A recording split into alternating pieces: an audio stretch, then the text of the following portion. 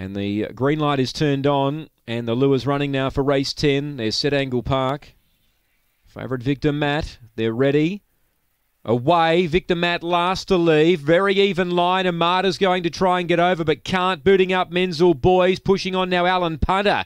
Alan Punter ran to the lead from Lizzie Allen a length away. Wide out Laser Illusion. Then Victor Matt. A gap to Menzel Boys. Loopy Fiesco. Amada and Oracle of Omaha still in front. Alan Punter. They won't get it, I don't think. He's pretty strong, Alan Punter, and he drew clear. Second, Lizzie Allen second. Victor Matt third. Laser Illusion 4. A gap then to Loopy Fiesco. Menzel Boys. Amada just couldn't quite clear them early, and Oracle of Omaha last in. Well, if you knew Alan Punter was going to lead, he was going to be the one to beat once he was out in front.